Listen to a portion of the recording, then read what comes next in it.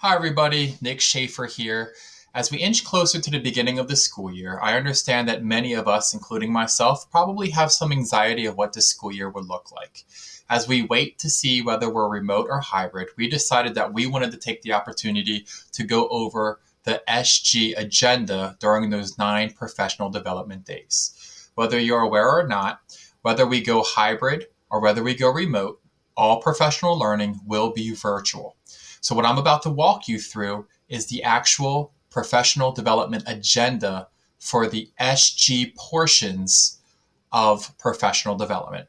So we're going to go ahead and start on our very first page here. And I want to kind of bring your attention to our key. So we will be shifting to Microsoft Teams this upcoming school year. So when I'm referring to where it says red text, full group Microsoft Teams session, that is the group in which the entire staff body is in one giant Microsoft Team session. When I'm looking at the green text and we're talking about small group Microsoft Teams sessions, I'm looking at breakout rooms, so significantly smaller where participants can collaborate and communicate with one another. Purple text is pretty self-explanatory. This is an opportunity for you to work independently. And then orange text will be optional sessions we are providing on our end at St. George's. Now, as you can see here, we're going to start on August 25th, but professional development really starts on August 24th. It's a district full PD day. More information about what district is offering will be provided at a future date. So on St. George's first PD day, we're going to be doing the following. So from 7:45 to 8, we're going to ask that you join the general Microsoft Team video session. That's 15 minutes to allow you to jump in and get situated and ready as we're about to go over some important information. From 8 to 9:10, we're going to have a welcoming back message from Dr. Reynolds. We're going to do an activating activity, and we're going to play our very first icebreaker game. Following, we're going to provide you about an hour and 10 minutes to review our hybrid remote learning protocol playbook. We've been working on this protocol playbook over the entirety of this summer. And these are the end all be all in regards to what we're expected to do this upcoming school year. Now, as a means to ensure that you're kind of kept abreast with all of the information, we're providing you early access to this document. So we ask that you peruse the document and be ready, because as we jump into day 2 of professional learning, we, during this hour and 10 minutes, will be really taking a deep dive in all of the different aspects of the actual playbook itself. From 10:30 to 11, you'll be completing a Google form independently. Then we'll jump to lunch.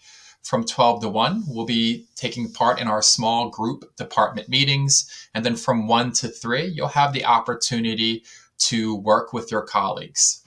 Now, we are providing some optional sessions on that first St. George's PD day. From 1 to 1:30, we'll be doing a step-by-step lesson plan template that's going to be found in that learning protocol playbook. From 1:30 to 2, we'll be doing a step-by-step digital syllabus template. Again, the template found in that protocol playbook. From 2 to 2:30, we're going to do an overview of Microsoft Teams. This will be additional training that will complement the training being provided by district. And then from 2:30 to 3, we're going to have a session on meaningful digital discussions. Please note that if you're not able to attend these meetings, they will be recorded and uploaded on the St. George's Exchange. So let's go ahead and jump to our agenda for the second day. This would be August 26th, and this is another full day St. George's Day. So from 7:45 to 8, again, we're going to ask that you jump into that video and get ready for a day's worth of learning. From 8 to 8:50, we're going to play our second game. And we're going to provide you an overview of the equity data presentation that we've been putting together over the course of the summer. And you'll have an opportunity to reflect on the actual data itself. From 9 to 10, you're going to take the opportunity to peruse through the data and reflect and write down your notices and wonders. From 10 to 10:30, in your small groups, you have the ability to share out your notices and wonders with one another. And then from 10:30 to 11, we're going to come back full group and share out our big takeaways from our breakout sessions. From 11:30 to 12, you're going to complete a reflection Flipgrid. Then we're going to move to lunch. When we come back from lunch, we will be providing instruction over different logic models that were created over the course of the summer. And you'll have an opportunity from 110 to 150 to review those logic models so you see what committees and what work we are planning to do in the future in regards to our equity initiative. From 150 to 240, we're going to have an equity umbrella Q&A session. And then from 240 to 3, we'll end with a Google form. And that's going to complete our day 2. Now, we're going to move on to August 27th, 28th, and the 31st. These are half day with district in the morning, half day St. George's in the afternoon. On the 27th, you'll have time to jump into the meeting. And from 12:30 to 1, Inclusion is going to provide some information in regards to some experiences they encountered and some accommodations and how we can provide supports to our most needy during remote and hybrid learning. And then from 1 to 3, you'll have an opportunity to work with your department or grade level.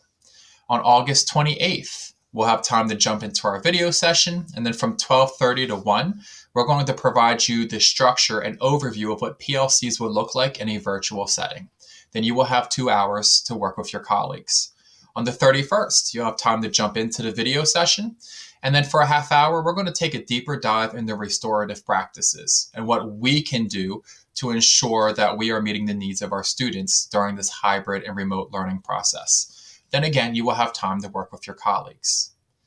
Moving down, we're going to focus on September 1st through the 3rd. On September 1st, our big focus is on trauma awareness, and then you'll have time to work with your colleagues. On September 2nd, our big focus is on wellness, and then you'll have hours to work with your colleagues. And then on September 3rd, our focus is on diversity, equity, and inclusion, where you will also have time to work with your colleagues.